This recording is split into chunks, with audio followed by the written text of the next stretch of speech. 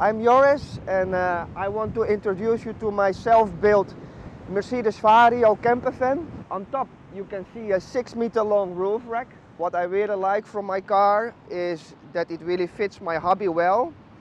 So we put the bed really high because under the bed in this way I have a lot of storage. I do kite surf and you can see 2 different types of boards and I can just easily take them out.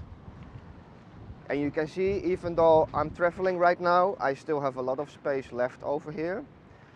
So here's my surf gear. Basically here in the corner is all the electricity, like the lithium battery, the transformers, charging equipment, etc. And then we have the high bed placed above the garage. The car is in total 7.30 meters long. The weight at the moment is around 5,000 kilograms. I put the water fill up point really high because I have a 220 liter of fresh water inside and the tank is quite high, so that makes it more easy to fill it up. Sunroof and a good LED light for when it's really dark. So let me show you inside.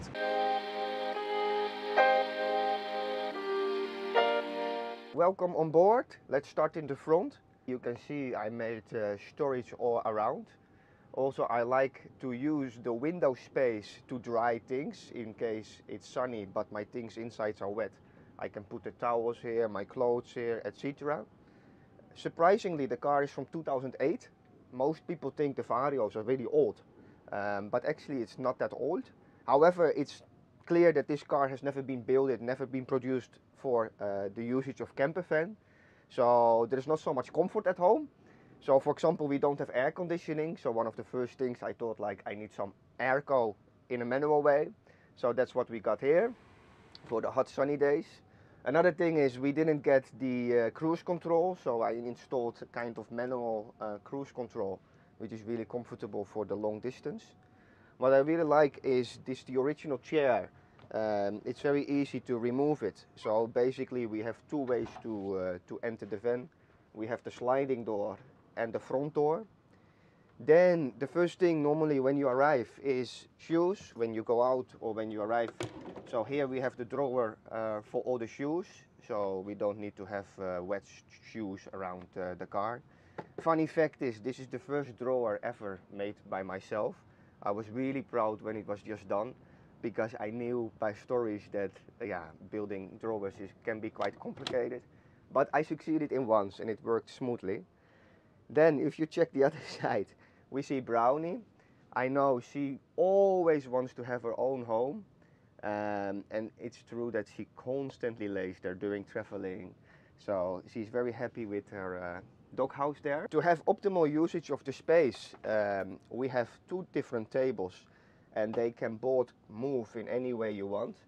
So no matter how you want to sit, you can sit in any way you want. So for example, sometimes we sit with a lot of people for dinner.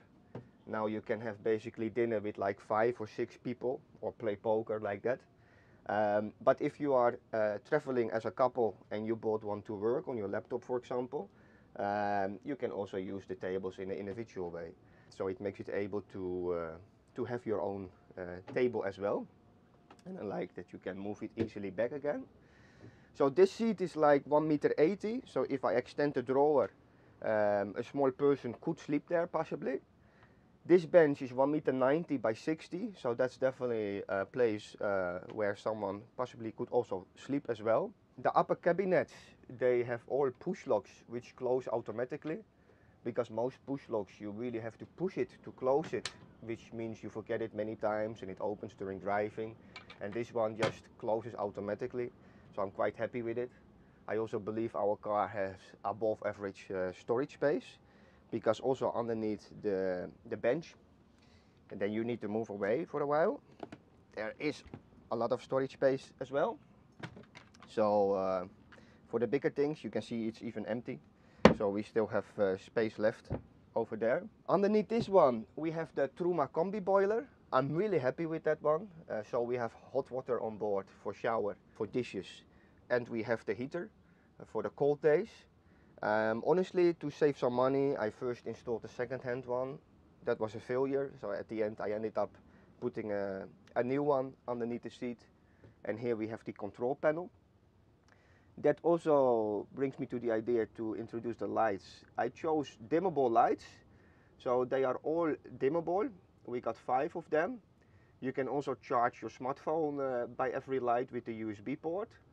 And because you can move them in any direction you want, you can also create different settings with the lights. Because we have enough space, I decided that I also want to have an indoor shower slash toilet. It was a bit headache to build, to be honest, because it's above the wheel. It made it a bit more complicated. But the whole shower cabin is from polyester, so it's 100% waterproof. We got the 12-volt max fan above there, so it's nice LED light plus the ventilation. And actually it's also our sauna room, because we also made the heater in the shower cabin. And when we turn on the heater, it's really warm.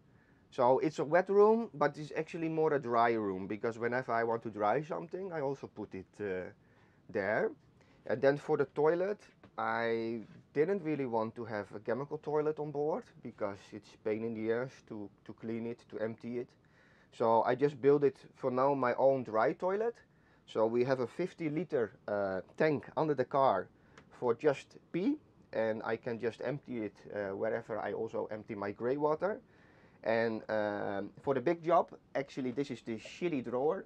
So at the moment I just put a bag in this basket, and the bag I can just simply throw away. We got a really nice shower door actually, because I saw a lot of camper vans and they have like shower curtain, but in so small space you don't want to have shower curtain, because it just sticks to your body, plus it really stays a long time really wet, right?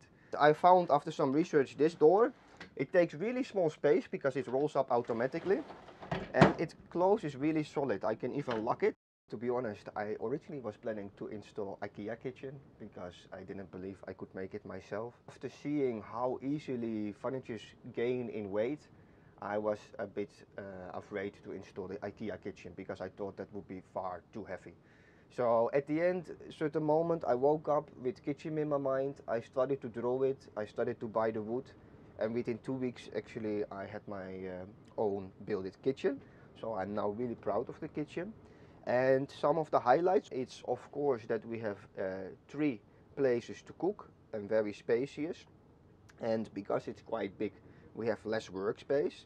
But we have a huge sink. Most campers, they have really small sink, and then I'm also wondering always, how can you do the dishes in that, etc. So we bought a very big sink to install there. And for some extra workplace, we can just put this one here, and then you can also cut it, while you can still use the tap as well. So here we also have cold and hot water. If we still need some more space, I just use this. So actually I used every space I have in the optimal way, because here I could not build a drawer because of the gas, but it's a perfect storage for the cutting board. And same applies to here, because the sink is here. I could simply cover it with a piece of wood, but at the end I thought, no, let's make some space for herbs and soaps and things like that. As you can see, we have a lot of drawers, from small to big. And yeah, it's really amazing, to be honest. We have so much space here that we can simply store anything we want. So it's not just for kitchen equipment, right? Here's the trash, so when we work, it's easy to throw it away. Then for the cooking, for the ventilation, again the same as in the bathroom. So we have the max fan dome. It's not just a nice light, but it also has the electric ventilation, which is quite important in my opinion in a small space when you cook. And as explained before, we have a lot of upper cabinets with push locks that close automatically. Then for the dogs, we also have a little space, because here's the wheel, but next to the wheel there was some space left, so I decided that's actually a nice place for the doggy bar. And one of the annoying things is you step a lot of times in the water and food plate of dogs when you don't have a fixed place for it. And now it's just simply slide out and slide in, and even other dogs are using it, so it seems to be a popular doggy bar. Here's another drawer, big one for food and a lot of storage as well. which goes actually above the wheel. Then we have the 130-liter compressor fridge. I'm really impressed of this kind of fridge because you can put more things than you expect in it. And it's cooling really well. So we had days like 35 degrees outside and still you literally have ice cubes in the freezer by solar panel. Talking about solar panels, Yeah. how much solar panels and batteries do you have? Yeah, so I chose this time to go for lithium battery because you can decharge it like up until like 20% and you still have like 12-13 voltage. So here is the battery monitor. We have 2 solar panels which is around 450 watt, and in my experience that's far enough. And even though the space is limited, there is still a possibility to reach the garage from inside the car. So it's just like anything you don't use often, move it in the garage. You would be surprised, but I can even move from here to there in the garage, which is actually a nice thing because sometimes when it is raining hard and there is, for example, an issue with the electricity, I can check it via here. So I decided to move the bed really high for all the surf equipment and other storage. We have gas, as you can see, because we cook by gas, but I don't want to carry gas bottles and have that hassle. So I installed LPG tank under the car outside, and it's very comfortable because just at the fuel station you can fill it up. And then we got the bed itself. I'm happy that I'm a hobbit, so I don't need a really big bed. So this bed is like 1.80 m by 1.40 m. I could possibly extend it until like 1.85 m, but for me this is more than enough. And some more storage space for clothes above the bed. We have a small window. How long did it take and how much did it cost to build it? Oh, the golden question. Here it's like half a year, at least full time. I have like ADHD, so it's all or nothing. So it was hyper focus. So I kept on going. To be honest, during the build, I had some tears in my eyes as well, because I was planning to build a camper, but I ended up first working 3 months on the body of the car and the rust maintenance. And yeah, that made me really cry because I thought, like, why did I buy this car? It's so ugly, and on Instagram you only see nice cars, etc. And I didn't believe my car would ever become nice like that, but it did. And also, I have to be honest, I was not handyman before. I was really too left-handed. I called myself always Mr. Duct Tape. I was already afraid to put a screw somewhere, and I fixed literally everything with duct tape, but I really wanted to develop myself, and yeah, the best way is by doing. And now I'm so, proud, and it's such a big reward driving the car now, especially when people ask a lot about the car and give compliments.